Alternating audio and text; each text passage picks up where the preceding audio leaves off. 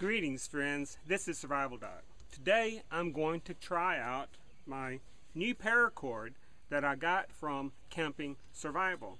I got 1,000 feet of this 850-8 paracord. Now 850 paracord, unlike your typical 550 paracord, which as the name implies will hold 550 pounds, the 850 paracord holds 850 pounds. Now paracord is a prepper's absolute must have. It has so many uses. We could sit here all day and list the different uses that you can use for paracord, and then we still couldn't cover all of them. Then still tomorrow you'd probably come up with a new use.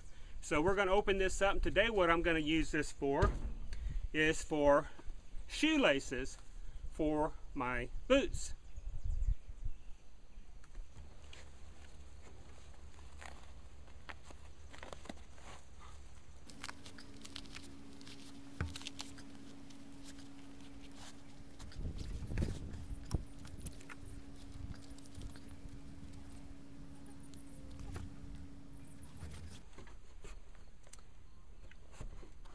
And there you have it.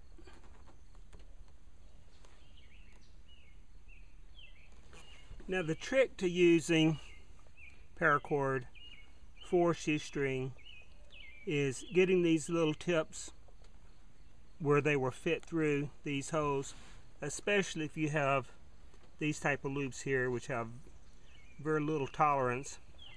So whenever you cut paracord, of course you have to melt the tip with a lighter, but you have to get it really small. So for shoestrings, I melt it with a lighter, and while it's still hot, I press it with needle nose pliers to get it down nice and small and hard where you can pass it through these holes. This is Survival Doc, reminding you, be prepared or be prepared to be fleeced.